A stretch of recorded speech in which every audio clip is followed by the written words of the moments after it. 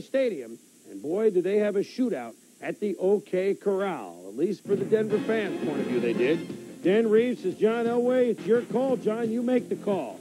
Elway to Michael Young. 52 yards out of the gate, 7-0 Broncos.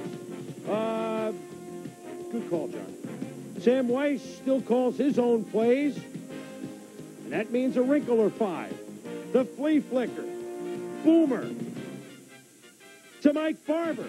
7-7 after the first. Early second quarter. Elway says, let me try something different. Let's see what's nothing up my sleeve. Reeves says, Joe, I wonder what you're going to call. Elway hands to Steve Sewell. No, you're not calling your own number, are you, John? Yes, he is. Sewell to Elway, 24 yards. A couple of plays later, Elway calls his own number on the ground. I kind of like this thing of calling my own plays. It's 14-7 Denver.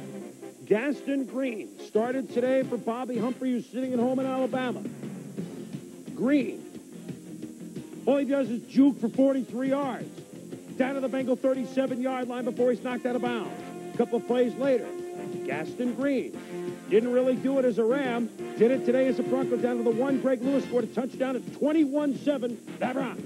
Gaston's number on the day, 28-7 Denver at the half. Early third quarter, Tommy, Boomer. Boomer Esiason with his patented play fake and a 52-yard touchdown as a result of Tim McGee. The Bengals driving late in the third, and this is the key moment of the game. Picked off by Tyrone Braxton. He's rumbling, bumbling, stumbling. It's a touchdown. The Bengals thought they could creep closer, but instead it's 35-14. Receiver didn't turn around. Boomer picked 3 times. Fourth quarter, icing for Elway. He slides, he's safe. Getting ready for baseball in Denver. Elway shows him how to slide. 262 yards passing, pair of touchdowns running. The Broncos win impressively, 45-14. And Tommy,